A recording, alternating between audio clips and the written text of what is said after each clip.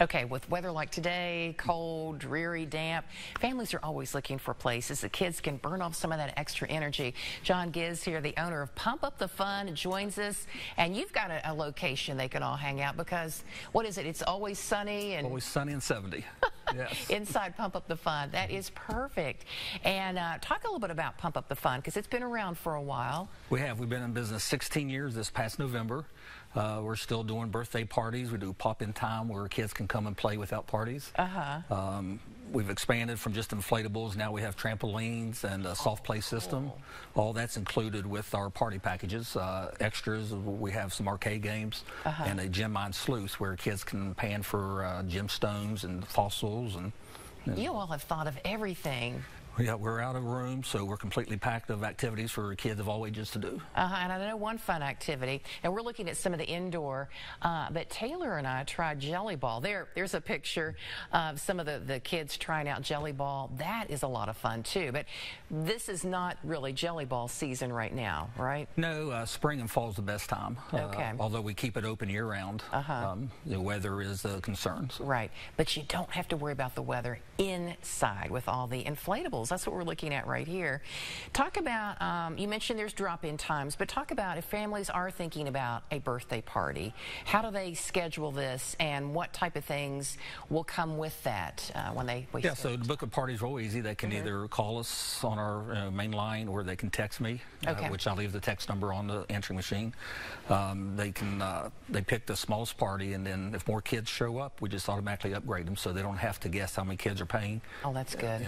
So that can be tough. Yeah, you never know how many showing up, and so that way they're not going to pay for more kids and actually come. How far in advance would a family need to book if they want to have it specifically for a birthday party? Yeah, so they can book out as far as they like. If they got a specific time and date they like. Probably the sooner the better. Sooner the better, yes. Yeah. Yep. But I've been to the parties there, and you all have it sectioned off to where you can have several going at once. Yeah, we have 3 parties out in our main area. They're semi-private. We have 1 private party room. It's an extra fee of $25. Okay. Now, if, let's say, it's a rainy day, snowy day, the kids are at home, and you're like, what am I going to do with them? Talk about your drop-in availability. Yeah, so pop-in time, it's the price is based on the kids' height. So if they're under 42 inches tall, they're $7. Okay. If they're 42 inches or taller, they're $10, and that's for unlimited time. Yeah. And how much fun is this for you and the whole crew there, too? I mean, because you've got a job where you're making kids smile, they're laughing, they're getting some exercise. Yeah, the best part I like about it is when a kid's not been there and they open the door for the first time and see everything. Yeah, they go crazy. That aha moment. Right. That would be fun to see their expressions. Yeah, it makes it all worthwhile. So. Okay, anything else that you want to stress to parents? Like, I know that it's important to book ahead of time. Do they also need to have waivers signed ahead of time? Well, they sign the waivers at the front counter, but the one thing I like to tell the parents is we are regulated by the state of West Virginia as an amusement park, so we have to go by the manufacturer height requirements, and 42 inches is the cutoff.